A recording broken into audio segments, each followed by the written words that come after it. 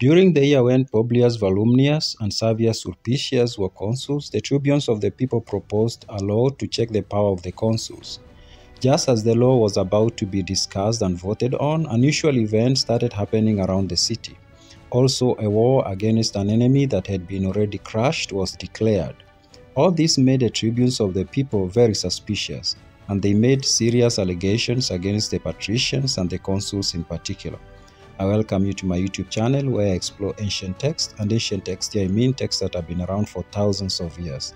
At the moment, I'm going through From the Founding of the City by Titus Livius or Livy, a collection of books that were written about 2000 years ago and covers the history of Rome from the founding of the city by Romulus, which happened around the year 730 BCE, to the time when Augustus was the emperor, which was close to 0 AD. After the plague that killed many of Romans and also killed many of the senators and also killed both consuls, Lucretius, Tricipitinus, and Titus Veturius were elected consuls. Not long after they came into office, the people of Hernici asked for help to defend themselves against the attack by the Volscians and the Aequi. Now, as I mentioned in the previous videos, seems like the people of Hernici and Romans had signed a treaty that obligated one to go defend the other in case there is an attack. It wasn't usually the case that both consuls leave the city, but in this case they both left, and their absence, Quintus Fabius served as the prefect of the city. This Quintus Fabius is the boy who survived when the entire Fabian family was massacred at the Battle of Cremera. In this year when both consuls have left Rome to go and defend the people of Hernici, Gaius Terentilius Harsa was one of the tribunes of the people. And Terentilius saw both consuls being out of the city as an opportunity to suggest a new law. Now, in the past, the Plebeians had successfully passed the Plebeian law, which guaranteed them the authority to elect their own tribunes of the people.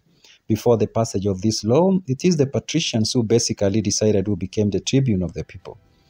The agrarian law, on the other hand, was still an outstanding issue, and the patricians and the plebeians were still fighting over it.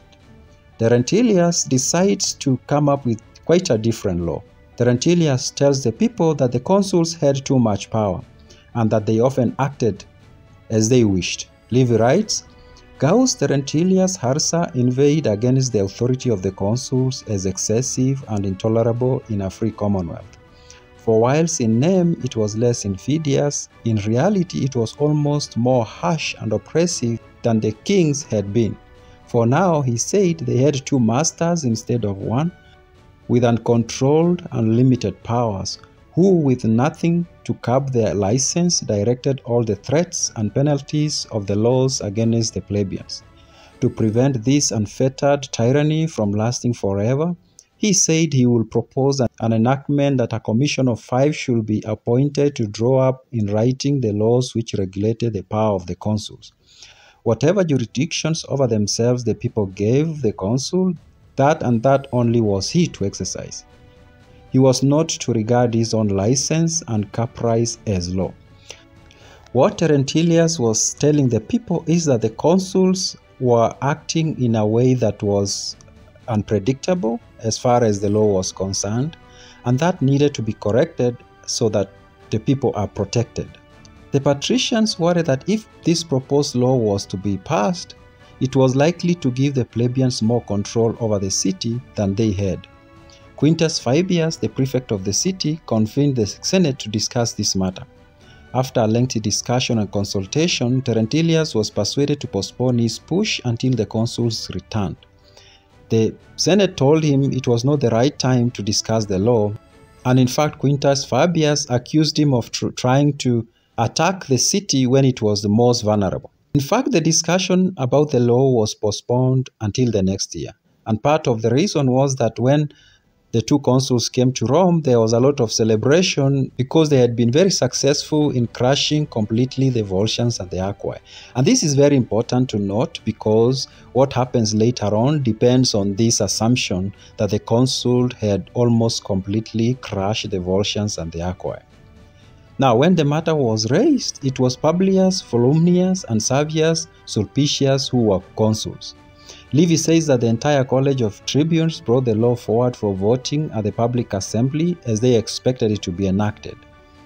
But before any steps could be taken on the law, mysterious things started happening around the city. Livy writes, "During the year, the sky seemed to be on fire. There was a great earthquake. An ox was believed to have spoken." The year before, this rumor found no credence. Amongst other portents, it rained flesh, and an enormous number of birds are said to have seized it while they were flying about. What fell to the ground lay about for several days without giving out any bad smell.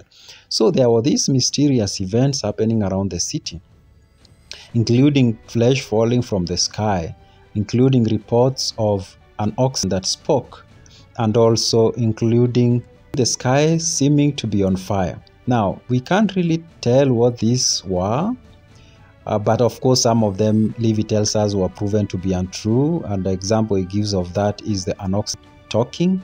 What's for sure though, these signs were used to try to push the plebeians into a certain direction, politically speaking. And that happened when some people were sent to consult the Sibylline books. The Sibylline books are these texts that were in Rome from the times of the kings, and these books used to be consulted, and the Romans believed that by looking at the text in this book, it was possible to tell what signs that had been seen meant. The conclusion from consulting these texts was that there was danger ahead for the city, and in fact there was likely to be bloodshed ahead. Also, part of the report that was shared by the Romans regarding the report from the books was that the Romans needed to abstain from all seditious agitations. Now, this seemed to have been targeted at the tribunes of the people and the plebeians in general, like it was telling them not to do anything that will put pressure on the city or strain. Livy writes, "The tribunes alleged that this was done to obstruct the passing of the law, and desperate conflict seemed imminent." So it seems like the tribunes of the people in particular, or some plebeians, didn't believe many of these things that they were told that these signs that were seen in the city meant, and they saw it as part of the propaganda to try to stop them from agitating for the law that Terentilius had proposed. Something else also happened that the tribunes of the people thought was even more mischievous. The Hernici again reported that the Volscians and the Aequi were preparing for war, and they were a huge threat. Remember, not long ago, the Romans had the reports that the Hernici and the Aequi had been crushed.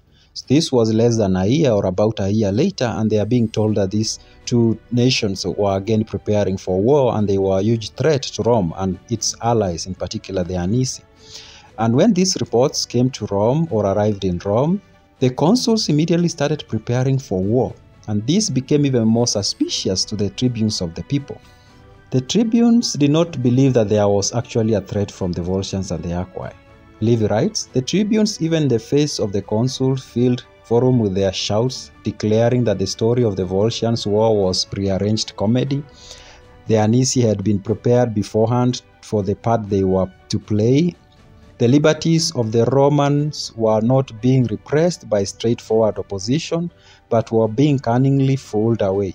It was impossible to persuade them that the Volscians and the Aequi, after being almost exterminated, could themselves commence hostilities. A new enemy therefore was being sought for. A colony which had been a loyal neighbor was being covered with infamy." The tribunes of the people saw the war that had been declared as a war that had been declared on the people, the Romans, and not an enemy out there. The plan was to distract the citizens from the question at hand about the powers of the consuls. It was also an attempt to take most of the Romans out of the city and therefore make them not available to agitate for this law. Of course, when the war started, or if the war was to start, many of the plebeians were going to leave the city as soldiers. Livy writes, "The tribunes were unanimous. There was no cause for alarm, no danger from abroad. The gods had taken care the previous year that their liberties should be safely protected." Now, the tribunes of the people seemed to have completely not been persuaded that there was a war coming to Rome, or that there was a war that had been declared on Rome. And this conflict between the plebeians and the patricians, as far as if there was a war coming to Rome from the from the Volscians and the Aequi became even more acrimonious, and this is what I'm going to talk about in the next video. Now, if you enjoyed this video, please take a moment to hit the like button. I'll really appreciate that. See you in the next video.